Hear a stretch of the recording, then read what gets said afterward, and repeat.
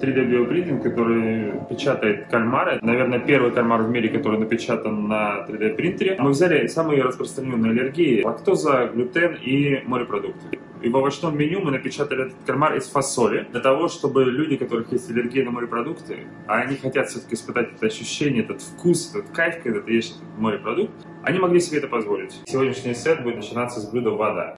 В тарелках лежит вода. Это 6 вкусов русской кухни, 6 самых простых продуктов русской кухни. Мы убрали аромат, внешний вид, запах ровно до того, когда ложка не окажется у вас во рту, и вы не почувствуете вкус. Это сразу заставит мозг думать, что вы едите. Очень деликатный вкус для того, чтобы ваши рецепторы начали работать. Знаете, после воды в землю кладут семена.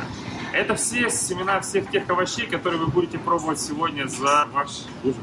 Мы даем эту подачу специально на кухне, чтобы вы могли посмотреть, кто работает для вас, что готовит для вас. После семян мы пробуем с вами рассаду. Это ростки овощей, которые вы будете сегодня пробовать. Это такой концентрированный вкус зелени.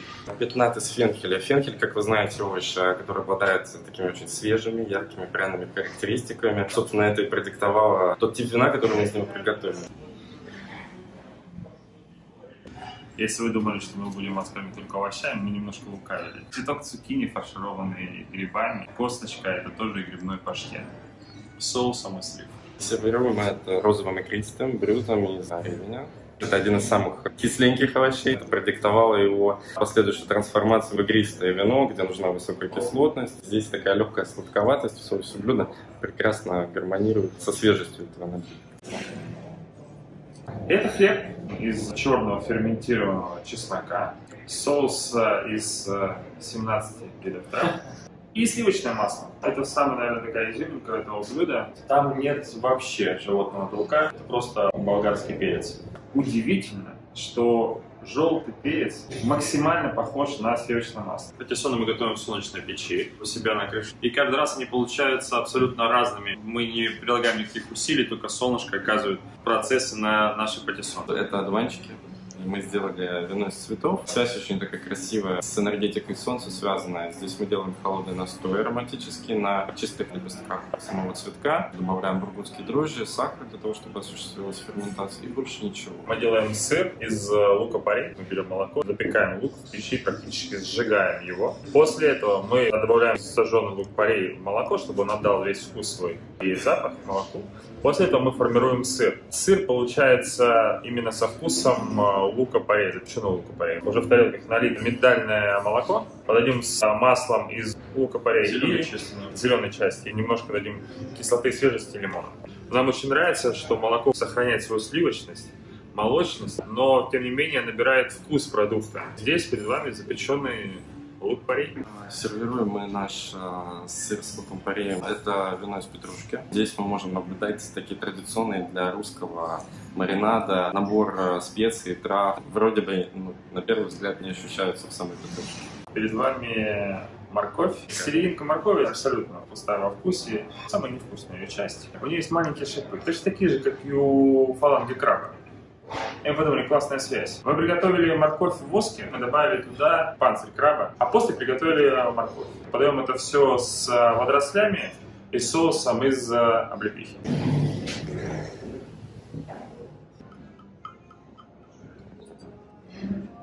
Мы не можем превратить фасоль в кальмар, но текстура, запах и вкус кальмара будет очень-очень-очень схожи с натуральным кальмаром. Мы польем кальмара чесноком, петрушкой, как в принципе большинство готовят морепродукты. Вы одни из первых, кто попробует фасоль с томатами. И лучшим соусом к этому блюду послужит томатное вино. Это первое наше такое, в полном смысле этого слова, успешное овощное вино. Способ производства томатного вина максимально приближен к производству вина виноградного. Следующий овощ — это свекла. Мини-пирог из вяленой свеклы, который мы варим 24 часа в печи, с черной смородиной. И сверху это мусс из козьего сыра и листьев черной смородины. На свеклу была очень большая надежда. Она красная, она сладкая, она сочная. Плод прекрасно должен был подходить для винификации, но, к сожалению, результат был неудачным. Пришла на помощь биодинамика. Мы попробовали поставить это вино на растущую луну. У нас получился результат. Следующая подача — это картофель. Картофель мы запекаем в дубовых листьях можно понюхать ароматику. Картофель запекаем в дубовых листьях в русской печи, потом с соусом на основе желудей, горчицы, и потом это все с маринованными зелеными персиками.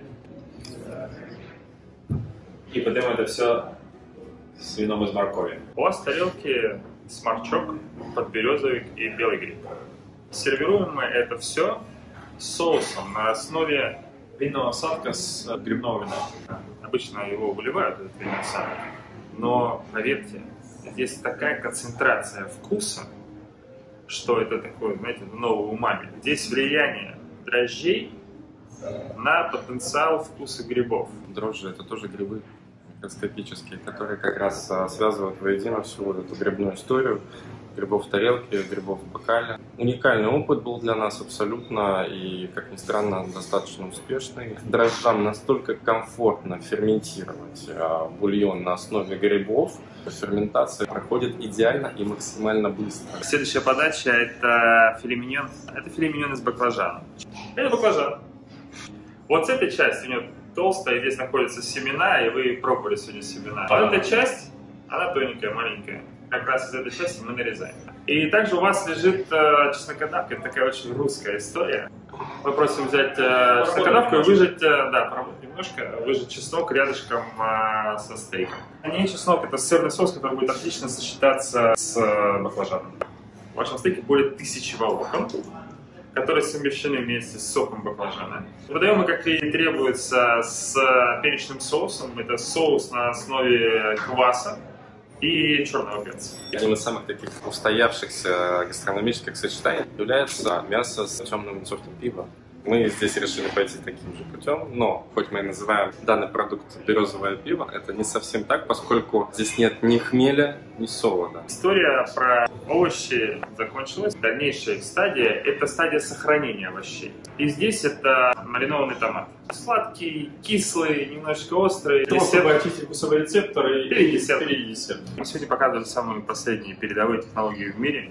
А сейчас мы, для того, чтобы сделать действительно по-настоящему интересный и вкусный продукт, иногда нужно сделать несколько шагов назад. Этой мороженице 130 лет. Мороженое получилось, оно другое.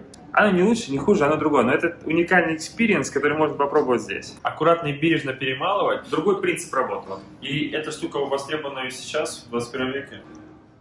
Говорит о том, что главное не технологии, главное человеческая мысль. И здесь вот эта история тоже очень хорошо работает в сочетании кукурузного мороженого и такого сладкого, но свежего вина из поставной. Это последняя стадия овощей.